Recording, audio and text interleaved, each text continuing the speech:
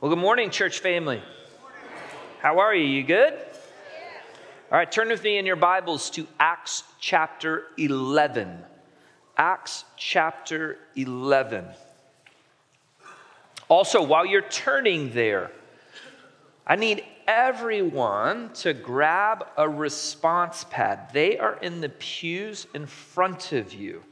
I'm going to start doing something unique. This is a spot for you to take notes, but at the very top, at the very top is a response, all right? The whole sermon, we're going to circle back around to this at the end. I'm going to give you 3 minutes at the conclusion of today's sermon, okay? And I'm just going to ask you the question, what does God want you to do now that you've heard his word, right? How are you going to respond to God's word? I'm going to give you 3 minutes at the end of today's sermon, and I'm going to make this our pattern moving forward. Just pull this out. You're going to write out just kind of your response to the Lord. Okay, in Acts chapter 11 is actually a recap of what happened in Acts chapter 10. If you recall, Peter received a vision from God and was told to go. He had a special, that some men were going to come and take him, go to Caesarea, because there was a man named Cornelius. He was an Italian army commander, And Peter goes to Cornelius' house and preaches the gospel, right? In a sermon that's similar to Pentecost. And during that sermon, the Holy Spirit of God fell right there in Cornelius' house among the Gentiles, the same as he did at Pentecost. And chapter 10 ends with verse 48, and it says, "And he ordered them to be baptized in the name of Jesus. And they asked Peter to stay on and all of his friends for several days." Now, many of you might have been traveling during spring break. We divided chapter 10 into 2 sections, and Garrett and Daniel did a phenomenal job working through that chapter. But there were so many important details that it was impossible to give enough time to everything that needed it. Well, lucky for us, chapter 11 here, the first 18 verses, recaps that story. Here's why. Think about this. In the middle of the Gospel of Acts, all of chapter 10 and the first half of chapter 11, Luke sets aside to tell and then to retell the story of the Holy Spirit falling upon the Gentiles. It's so important that it takes up a huge chunk of the narrative. And it's important for us, for you and I this morning, to refocus our heart and our mind on what God says. So will you pray with me as we get started? Our Heavenly Father, you are good.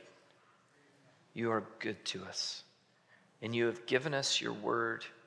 And you meet with us, your people, when we gather together in your name. And we sing your praises. And we pray to you. We know that right now, in the name of Jesus Christ, we come before your throne. And right now, Father, we ask you to teach us.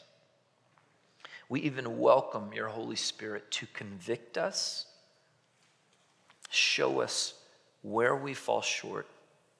Because, Father, when you convict us, you heal us. And you equip us, you give us the power to walk out in newness of life. And we believe that and we welcome. We invite you, we beg for you to move amongst us, for you to open our eyes further, allow us to see even more the goodness, the greatness of the gospel, that you have saved us and that you deeply desire to save others. We pray all of this in Jesus' name. Amen. All right, something that we only had time to mention as we went through the narrative the first time, that was to look at the narrative from Cornelius's perspective. Now, and rightfully so, we followed Peter's journey. because he got the vision first and then he went to Cornelius's house. But this story is equally magnificent whenever we focus. Just think about it in this first portion of the sermon from Cornelius's perspective. In chapter 10, verse 1, we're introduced to Cornelius. He is a Roman centurion. Centurion means he's a commander of 100. And he's living in Caesarea as the story opens. And we are simply told that he feared God. He's favorable and drawn to the Jewish people. He is drawn to the one true God. He even enters into prayer, praying to God. But we must understand that his culture, okay, the Roman culture is polytheistic, okay? And Cornelius is somewhere in between, right? He's being pulled by the Spirit. The Spirit is working on him and drawing his heart to the one true God. As Garrett told us, right, the one who looks further away from God is actually nearer to God than the Pharisees. But remember, guys, he's still lost.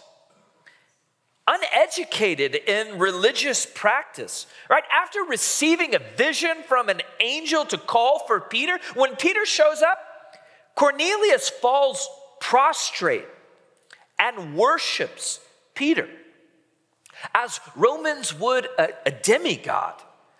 This story is messy. It's raw.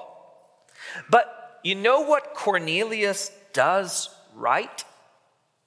Look at verse 24. Now Cornelius was waiting for them. All right, so he's waiting for Peter to return. This is in chapter 10, in case I've lost you, sorry. Now Cornelius was waiting for Peter to return, and he called together his relatives and close friends. So after having a vision, waiting on Peter and those guys to come, he has gathered up his parents, his in-laws, the kids, his nieces and nephews, his military buddies, his close neighbors, everyone that he was close to. They are waiting for Peter and the message whenever he got there. Picture the scene, because it's not just Cornelius, it's his entire relationship network. So that when salvation comes, when the Spirit falls, he falls on everyone there. This is actually a repeated pattern in Scripture, and it's a very big deal. Think back with me to Noah's ark. Noah is building this ark and it's never rained. And then Noah is given the instruction that he is to invite and to get everyone who's willing and wants, everyone who's close to him, get in the ark. Or even at Passover. Yeah, I didn't know Egyptians could get in the house at Passover. Yes, right. If they're seeing the plagues and they're like, I want to be saved, get in, right? Get in the house. Or Rahab, put out this red scarlet cord and tell everyone you know, get in. And whoever is in there when we come will be saved. And so here Cornelius, right? Salvation is at hand. And he gathers his entire relational network. Now, why is this important for you and for me? Because your first mission field, as we talk about the gospel going out, our call to the ends of the earth, your first mission field is to those that God has placed you in relationship with. Those closest to you. Those are the ones that you have the most influence over. All right, well, when we think of mission field, our minds immediately go to other cultures, to going to foreign lands. But our first mission field is to those that we're closest to. Not everyone is called to cross-cultural missions. I mean, yes, we are called to it as a church, but we play different roles, right? Some send and others go. But every one of us has a primary first mission field, and that is your relationship network. And one of the most powerful tools that God has given you is your home. In Mark chapter 1, after Peter gets called as a disciple, you know what Peter does? He invites Jesus to his house. And then at the end of that day, the entire community is showing up at Peter's door because they want to meet Jesus too. Everyone that Peter knew, because of Peter's connection and his relationship, all brought together.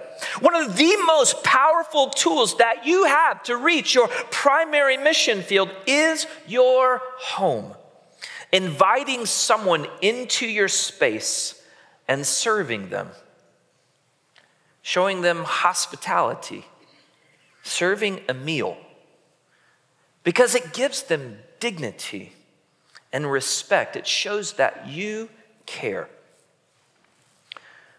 As we've moved towards Easter, last week we rolled out our witness boxes. And this is a box because we have an ask as a church, knowing that our culture is open to an invite from Christians to go to church on Easter.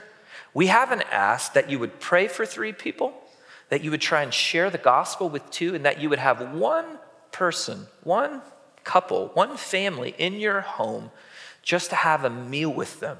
And this box is a toolkit for that. It has inside of it a $25 HEB card along with some helps, some conversation steerers. And if some of this makes you nervous, okay, I get that.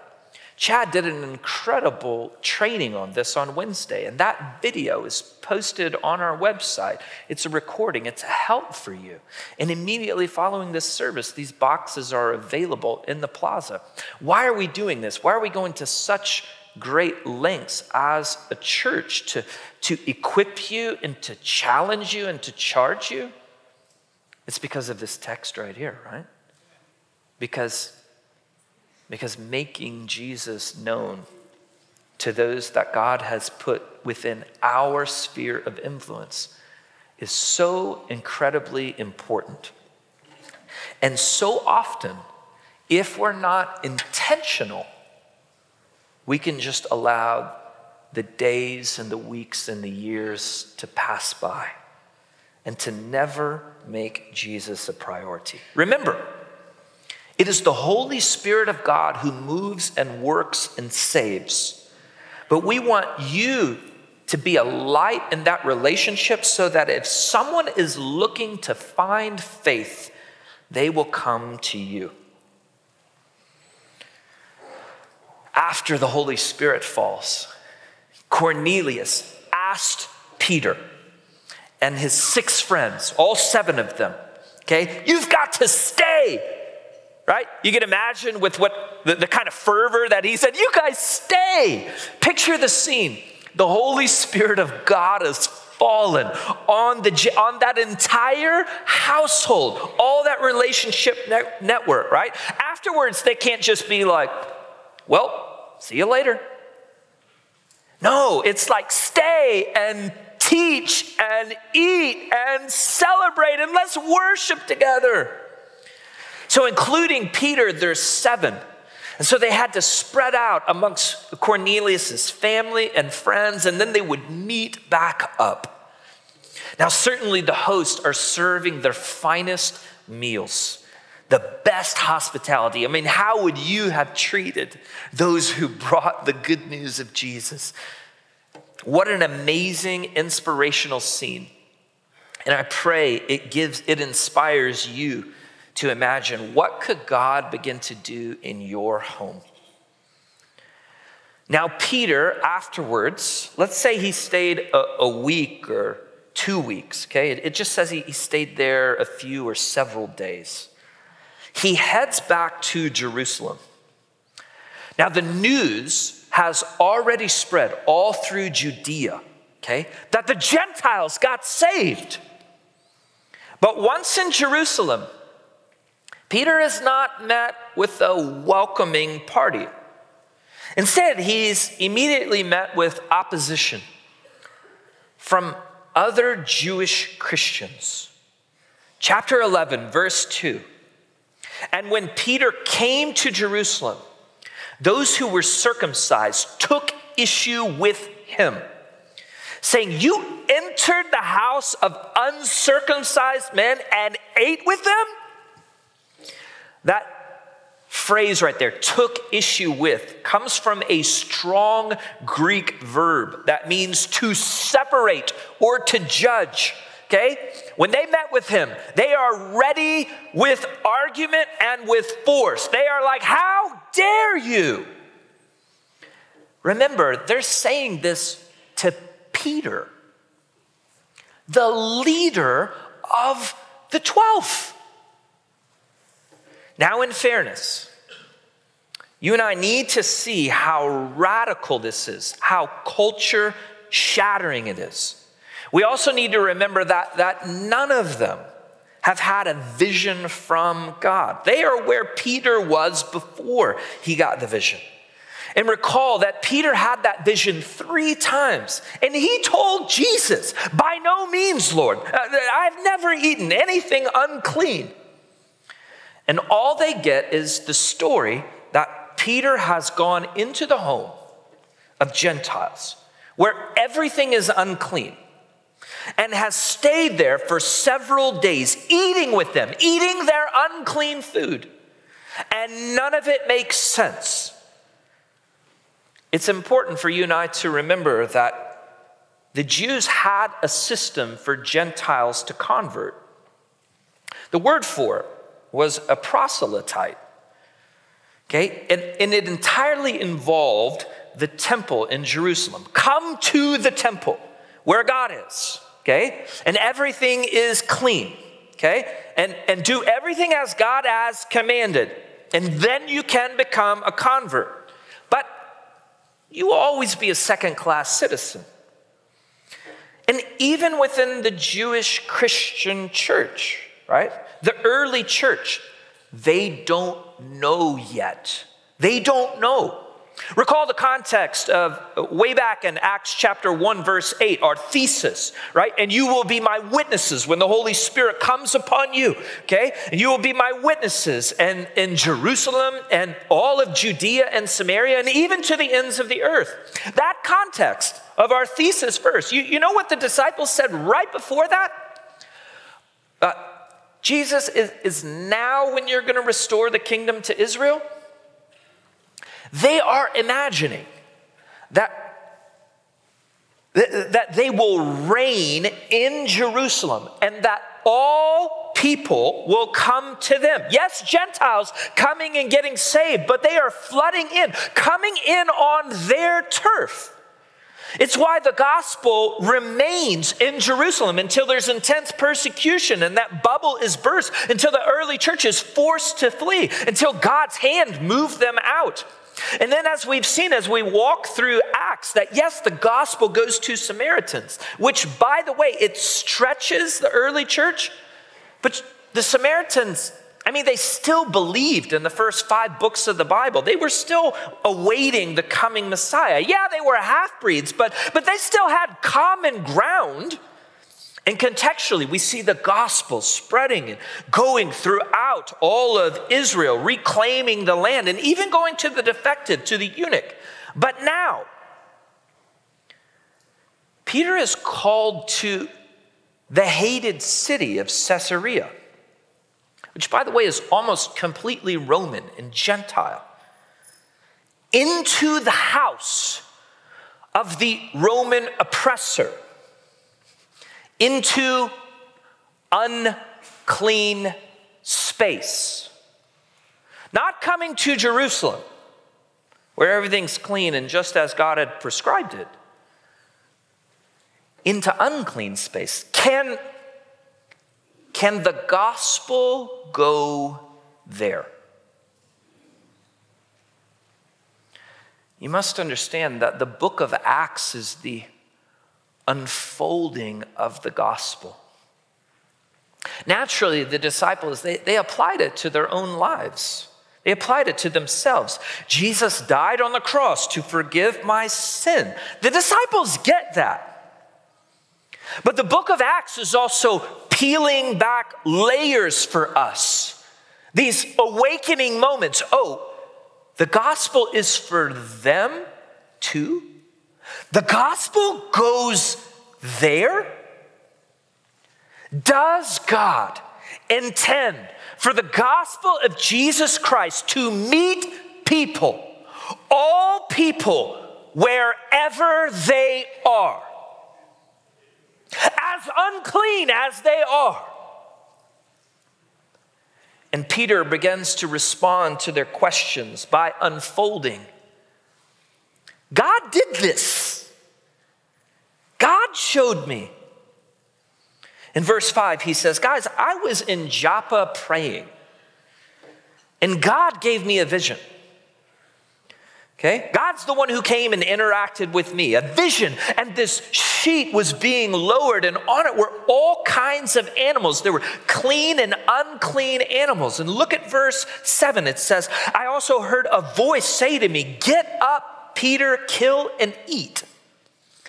But I said, by no means, Lord.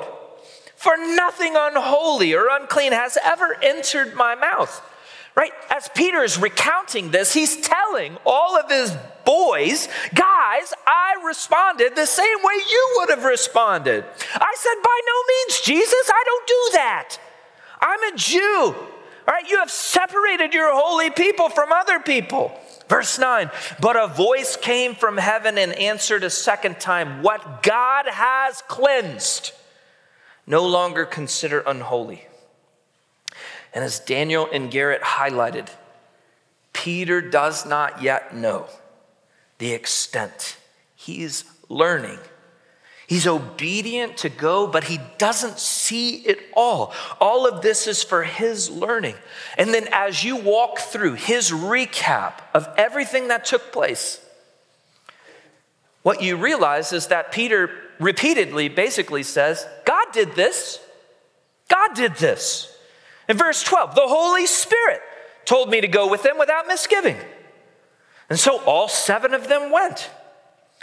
Then listen to 15 through 18. And as I began to speak, the Holy Spirit fell upon them, just as he did upon us at the beginning. And I remembered the word of the Lord, how Jesus used to say, John baptized with water, but you will be baptized with the Holy Spirit. Therefore, if God gave to them the same gift that he gave to us also after believing in the Lord Jesus Christ, who was I? Okay, to stand in God's way. And when they heard this, they quieted down and glorified God, saying, well then, God has granted to the Gentiles also the repentance that leads to life. Amen. And the layers of the gospel unfold.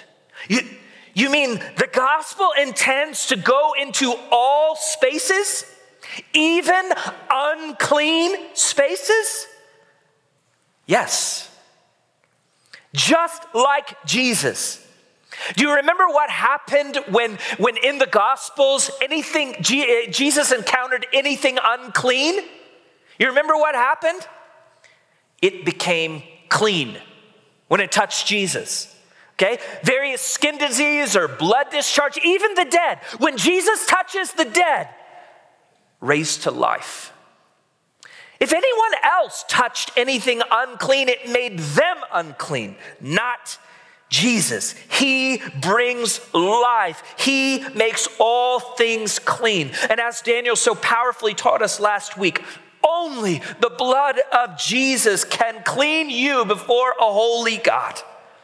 And every other thing that has come before, do not taste or touch or wear this or wash like that, all of that was pointing to the need for real, permanent cleansing power. Therefore, no longer separate or pretend that any other thing is going to make you clean. Only the blood of Jesus. What can wash away my sin? Nothing but the blood of Jesus. What can make me whole again? Nothing but the blood of Jesus. So where does that leave us this morning? As we watch the gospel unfold, right? Goes to the Samaritans, goes to the eunuch, goes to Paul, the self-righteous, goes now to the Gentiles. As we watch the layers of the gospel unfold, we see, I pray that this stirs up in your heart and your mind that the good news of Jesus is for anyone, anywhere, anytime, and that no space is too dirty or too unclean, and no one is too far gone for Jesus' cleansing power. Sometimes, guys, we get so comfortable because it's such a simple truth that we forget to marvel at it. Do you remember last week Daniel told us an incredible story about leading a foul-mouthed ex-convict to the Lord in a dugout after a softball game? Remember, salvation is from the Lord. It means that the Holy Spirit of God must come and do a work in man's heart, must open their eyes to the truth of who Jesus is, and in that moment of faith, indwell them permanently, making them a new creation for all of eternity. That's what occurs. You mean that can occur in a dugout on a softball field? Yes, even there. And last summer, Mike Kenshin and I went into a prison in Uganda where Mike gave his testimony and preached the good news of Jesus and offered it. And 7 men responded right there, getting saved, because even there the gospel goes. I know of a music teacher who introduces kids to Christian songs, and in telling them the history of the song, she weaves in the gospel as they listen intently, because even there the gospel goes. Last week, a member told me a testimony of leading his father to the Lord on his deathbed. And just hours after accepting Christ, his father slipped into eternity. Because even there, the gospel goes. To the cursed thief on the cross, or a soldier cowering in a foxhole on the battlefield. You say, what about the drunkard who cries out in the filth of his hotel room surrounded by vomit and bottles and trash? Yes, there. Even there. In fact, God has ordained it from the foundation of the world that the gospel goes there.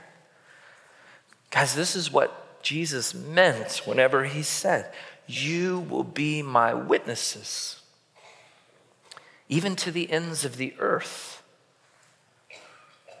When Jesus said that, what sort of facial expression do you think he had whenever he said that to the disciples? You will be my witnesses, even to the ends of the earth.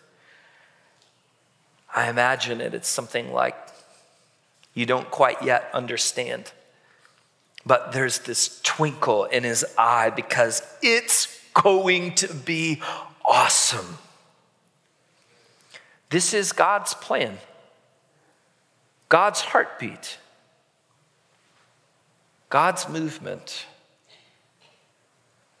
As Romans 10:13 says, "For whoever will call upon the name of the Lord will be saved." But how then will they call upon him whom they have not believed? And how will they believe in him if they have not heard? And how will they hear without a preacher? Without someone to tell them? And how will they preach unless they are sent? Just as it is written, how beautiful are the feet of those who bring good news of good things. Even if it's feet that just walk across the street or walk to pick up a phone to make an invite. One of the major tragedies of the Titanic was the lifeboats that are designed to save people from a sinking ship were only half full. You see, people who had made it to safety did not want to turn around and go pick up those who were dying. They didn't want to risk the panicked people flipping over their boat. 700 people didn't have to die, but they did. Because the folks who were saved didn't want to go back because it was too risky. Sharing the gospel has risks. The risk of rejection, the risk of being made fun of, the risk of being called holier than thou, the risk of being avoided, the risk of being asked questions that you don't quite know the answer to. Yes, there are risks. But when someone is dying, offering them the gift of salvation, it's worth the risk. John Harper was an evangelist who aborted the Titanic with his daughter and his niece. And he was on his way. He had been asked back to Moody Church, and he was going to preach a revival. Harper got his daughter and niece on a lifeboat and told them, I'll get the next boat that's coming to save us. It'll be here soon. Now, the rest of Harper's story we know from a young Scotsman who stood up one evening in a prayer meeting in Ontario.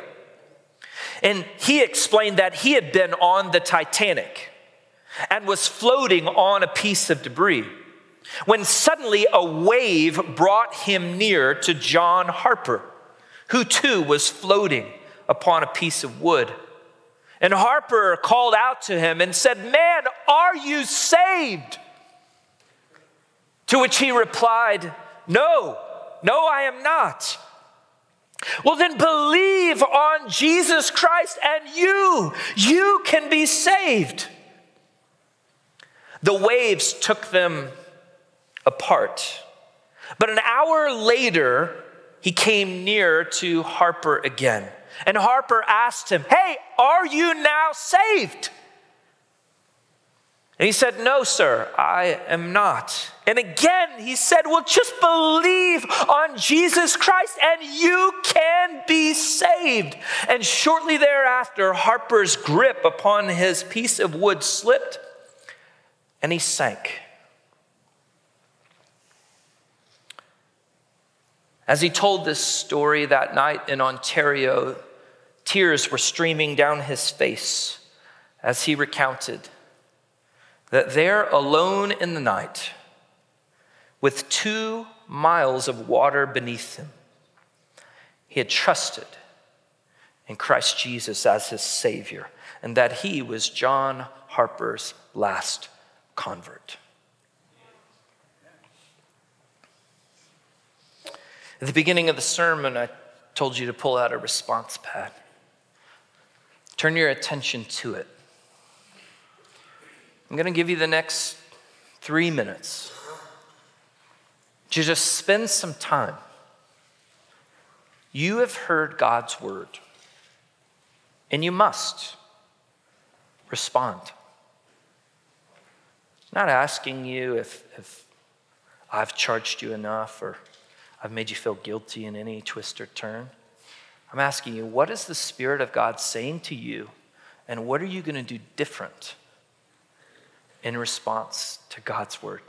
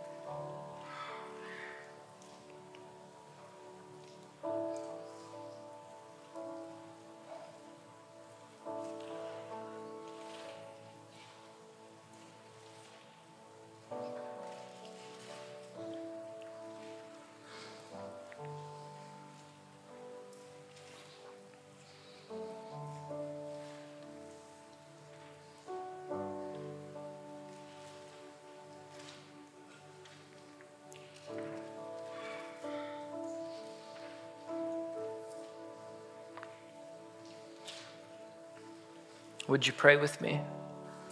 Our Heavenly Father,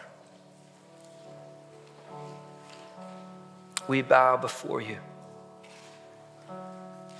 eternally grateful for your Son and for those who brought the good news to us so that we could know you, so that we could be saved.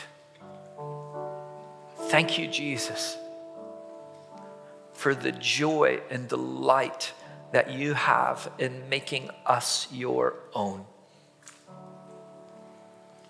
We long to walk worthy of you. We long to be used by you as your hands and your feet, wherever you would use us. Give us the courage, the strength, the boldness. Equip us, kindle a flame in us that does not die down. Because while there is still time and while it is still called today, you are patiently calling all to yourself. It's in your name we pray, Jesus. Amen. So at this time, the praise team's going to come and lead us in a final song. We'll have ministers down here at the front who would love to pray with you. If you want to take, maybe you wrote out a prayer on your response card. You want to take that, you want to fold it, you want to leave it on the altar. Maybe you want to tear that off and keep it with you all week as you remember, right? Walking out in faithfulness. If you are here this morning and you have never received Jesus Christ as your personal Lord and Savior, as John Harper, men, women, are you saved? Come. Today is the day of salvation. All you have to do is call upon the name of the Lord and believe in his finished work on the cross, and you too can be saved for all of eternity. I would want nothing more than to be able to explain that to you in depth. So during this time of response, now it is your chance. Maybe you need to finish working on your card, that's fine. Or maybe you stand to your feet and you sing with full vigor and energy and give praise back to your King.